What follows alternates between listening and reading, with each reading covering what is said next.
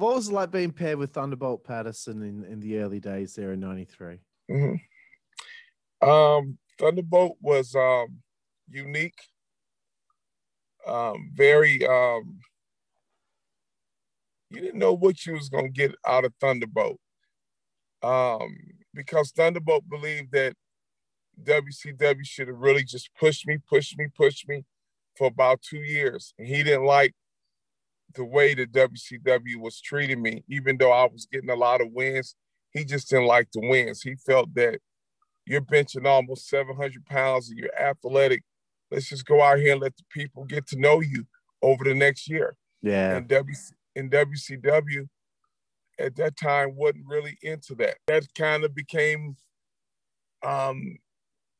they got rid of T-Boat, which I thought they shouldn't have, but the moments I had with Thunderbolt was really great. It was good. He was a good guy to work with.